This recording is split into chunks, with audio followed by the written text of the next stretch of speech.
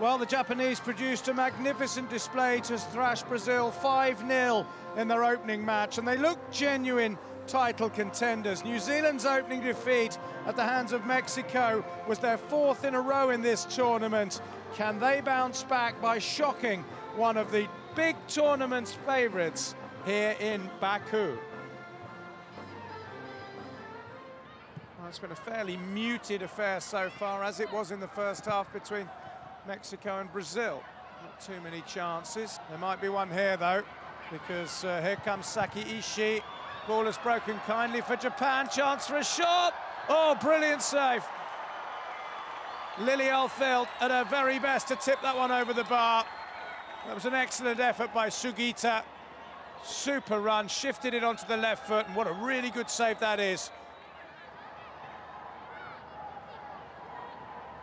Narumiya.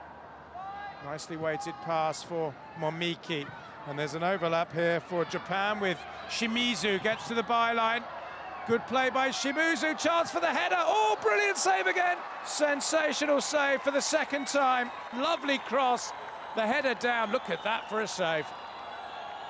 Absolutely brilliant. And she deserves the pat on the back.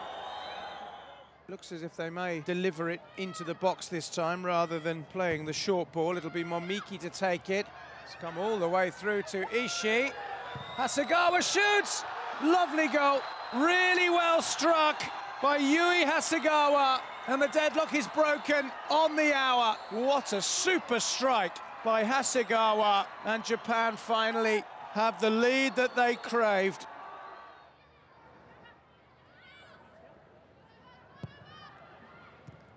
Given away cheaply by New Zealand and carelessly.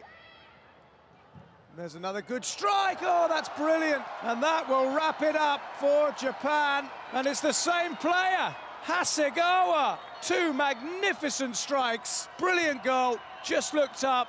Look at the movement in the air. All felt unable to do anything about it. 2 magnificent goals by Yui Hasegawa.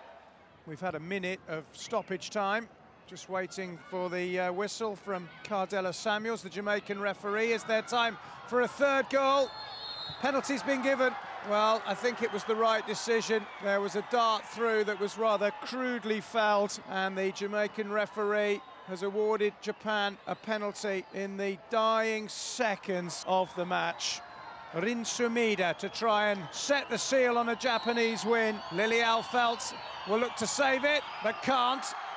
Well-placed penalty low to the goalkeeper's right-hand side, and Japan have a third goal in stoppage time.